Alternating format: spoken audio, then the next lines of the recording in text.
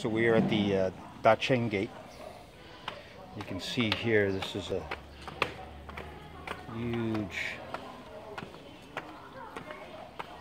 stairwell here with a carving right in the middle. These things are all over the place.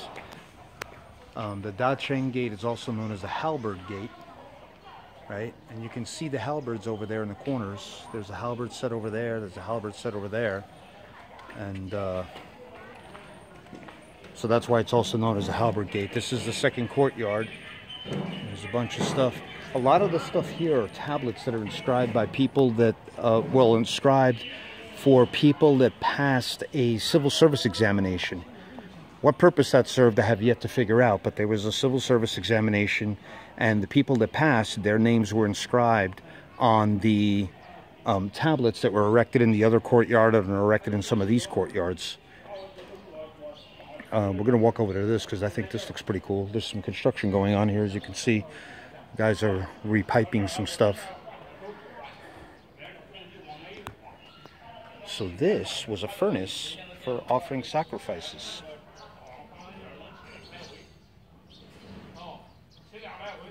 So whatever the offerings were, they were burned in there, in this little green building, right? As an offering to appease the gods, or God, whatever the case may be.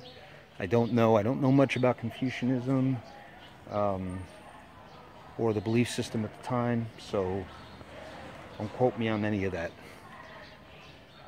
The roofing's kind of cool there. You can see where some of it's been redone, but some of it looks to be original. Very cool. Very quiet, very peaceful here. All of the roofs look like this. And you know, you can see the influence that the Chinese had on like Thai decorating and architecture, because this looks very similar to my friend who runs the library, Kelly.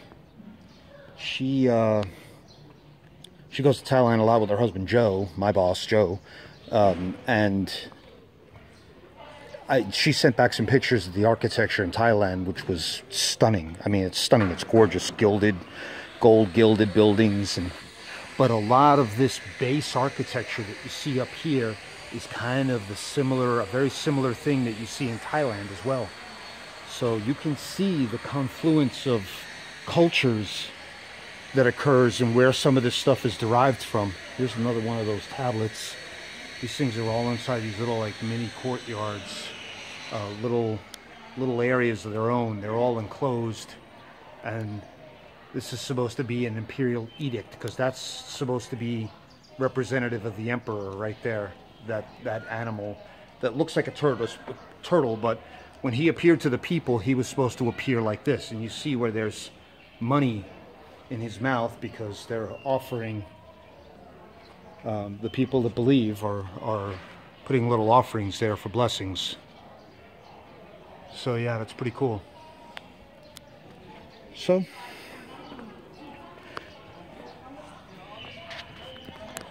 this one was made by the order of the emperor to mark the successful suppression of the Hui riot and placed in the Imperial College.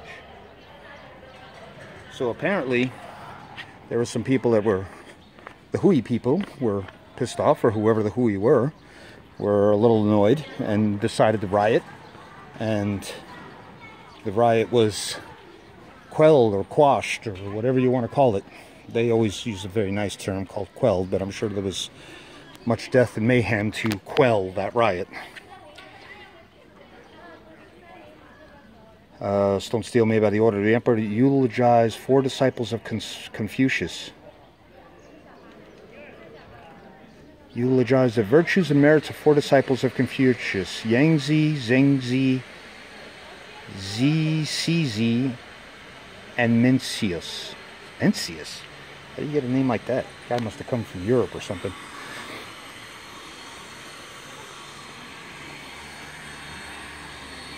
And I've lost my wife.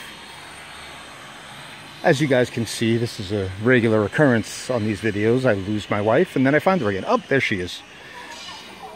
So yeah, there's a bunch of these tablets inside these little structures here marking different events that have occurred. But they all have, you know, historical significance. They were all erected by an emperor or another for one reason or another. There's another building up there. So we're going to pause here and we will light it up again when we get into something interesting. Until then.